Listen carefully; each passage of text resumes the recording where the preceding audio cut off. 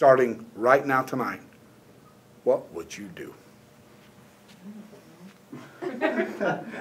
Okay, what do you do in your spare time?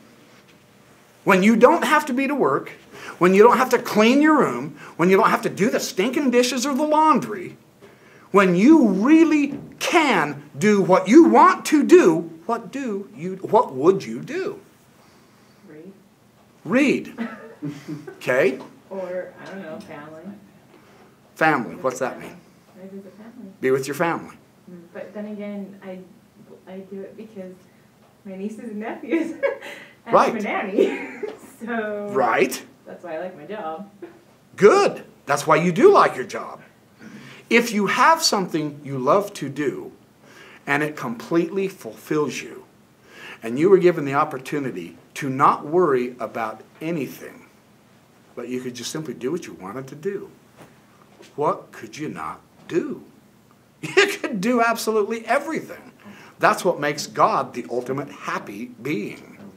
Well, it would be happy, but you still have to look forward to something. You can. You're doing one thing, and you can still anticipate. While I'm reading this book, I am looking very forward to making my next video. Oh, yeah, baby. That's fun for me. While I'm driving my car, enjoying the scenery. So that's what you would do for thousands of years. Huh? Or for 1,000 years, whatever. That's what you would do. You wouldn't know how long it was. Are you content staying on the same level though? Because with me, once I get to a certain level, I don't like to plateau. I like to do the next challenge. Yeah. There's always the next challenge. Exactly. That's what I was saying. Right. Keep going. Right. I wouldn't be okay with. So hopefully it's up. That's why it's an ever-eternal learning thing. There is no boredom in eternity. It's wide open, man. The boredom is in this life.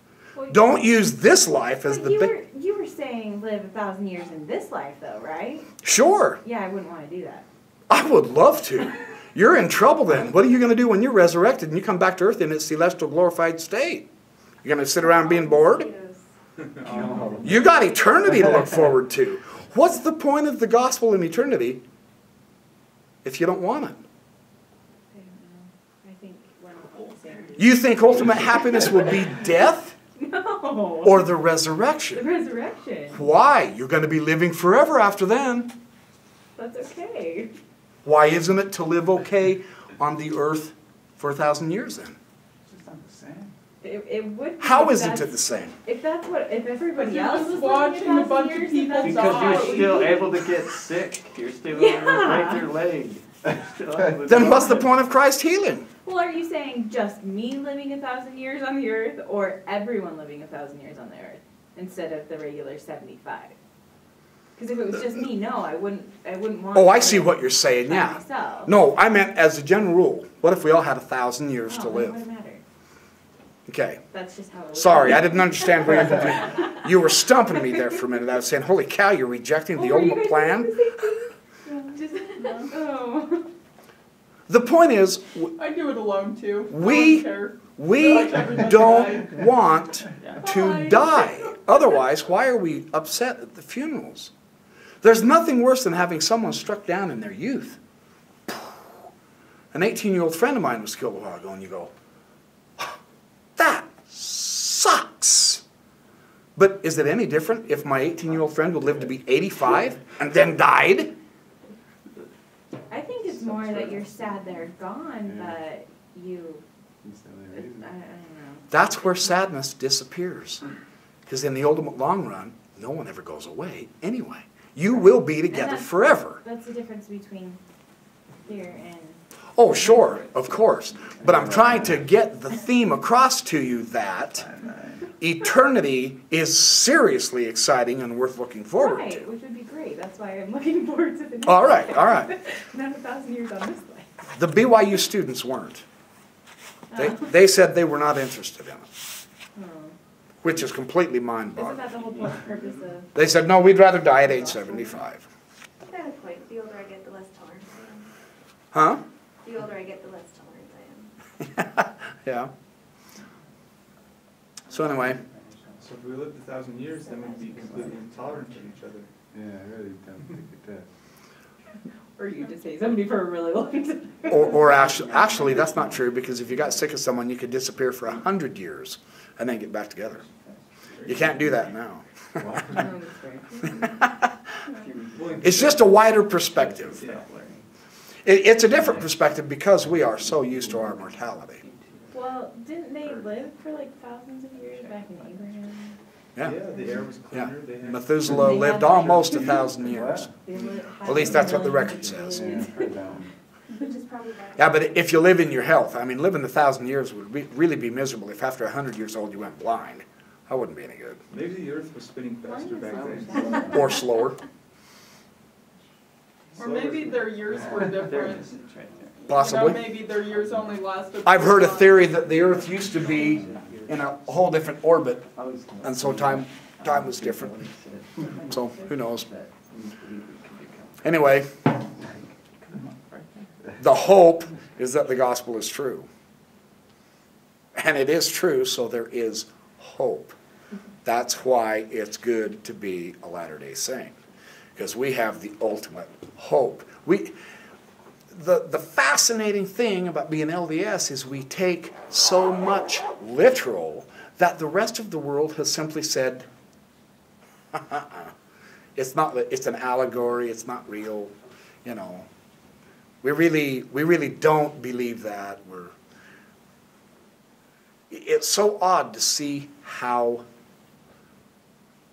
lost, I'll say lost, that's not quite the right word, but just lost the rest of the world is. Just pay attention tomorrow and see how many people you can see who are absolutely, positively miserable. Maybe they're not lost, but misled. Or misled, yeah. But what? Misery is just simply a short-sighted lack of faith in Christ, because he's given it all to us. The gospel is one long shout of hallelujah. Let your hair down and live a little, man. It's real. That's the difference between Mormonism and Christianity, is we say, this stuff is real. The atonement really will resurrect us. There are people now who are proclaiming the resurrection is an allegory.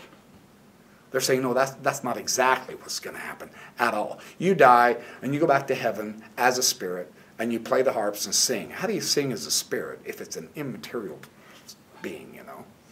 Why would, sorry. How do they gather electro, voice phenomenon? Yeah. Exactly. Exactly. You can't sing if you're an immaterial spirit. It's such a morass of contradictions, it's astonishing in some respects. We take it physical, literal. It's, like Joseph Smith taught, he said, it's all material. Spirit is material. It's just finer stuff. We just can't see it with our physical eyes. And the beautiful analogy is, for us, the world mocks that and says, oh, Mormons are idiots. It's not finer material. Yes, it is. Atoms are finer material, and you can't see them. You can with some special electronic instruments nowadays, but you can't normally as a general, regular, everyday course of existence. You don't go around seeing atoms, even though there's quadrillions of them around you. They are finer stuff. It's the same principle Joseph Smith taught with spirit. It's all material. It's just more refined, but it is real. Heaven to the Christian world isn't real. Yeah, you know what's more real to the Christians than heaven? Where they're sending us. Hell. Boy, that's the place they believe really exists. Isn't that odd? It's so backwards. It's so depressing, you know. Why would you want to be a member of a church that has no hope? I agree. I agree. There's nothing to arrive above. Absolutely. That's why it is the gospel, the good news. It's real. So that's my testimony. I'm going to say that in the name of Jesus Christ. Amen. Do we have closing prayer normally? Or do you guys just go? No, we do. We have closing prayer. You have closing prayer? Now that there's 3 of us left.